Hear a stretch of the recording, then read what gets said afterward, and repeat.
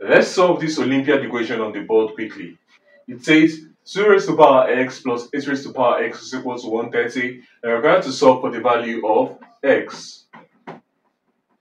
Now, first thing we can do here is that we can write this equation as, so we can say that this is 2 raised to the power x plus, now 8 can be expressed to be equal to 2 times 2 times 2, and 2 times 2 times 2 is equal to 2 raised to the power of 3.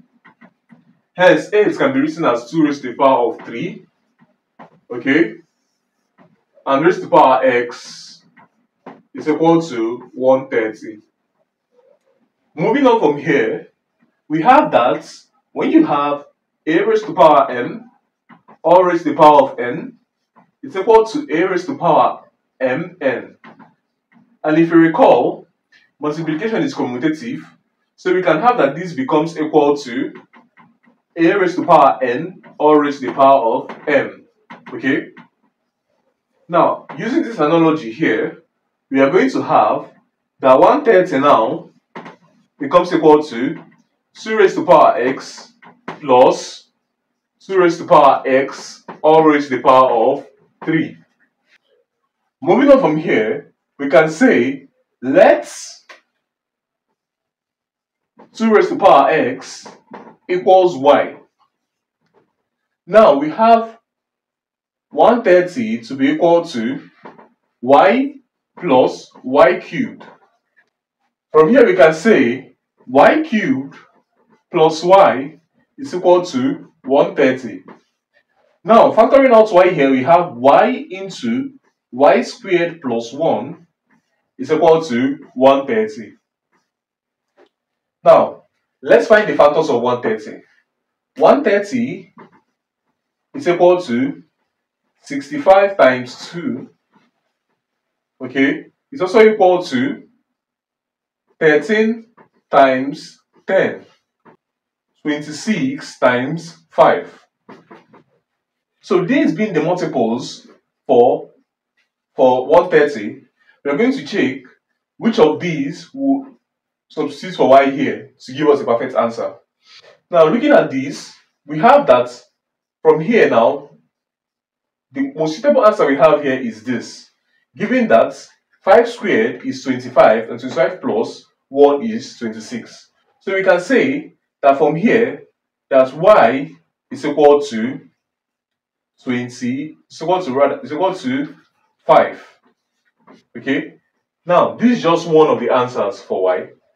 How do we get the rest of the answers for y? Right. So moving on from here, we already have that y is equal to 5. If y is equal to 5, it means that y minus 5 is equal to 0. Now this equation says y cubed plus y is equal to 130. This means that y cubed plus y minus 130 is equal to 0. Okay, now dividing this equation or this expression by y minus 5, we have, using the long division method,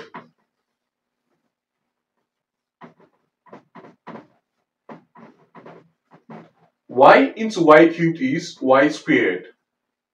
Y squared times y cubed minus 5 is y cubed minus 5y squared. When you subtract, we have plus 5y squared. And then we bring down plus y. 5y squared divided by this is plus 5y. 5y times this is 5y squared. 5y times this is minus 25y. When you subtract, you have 26y minus 130. 26y divided by y is 26. 26 times y is 26y minus 26 times minus 5 is negative 130. So that this gives you 0.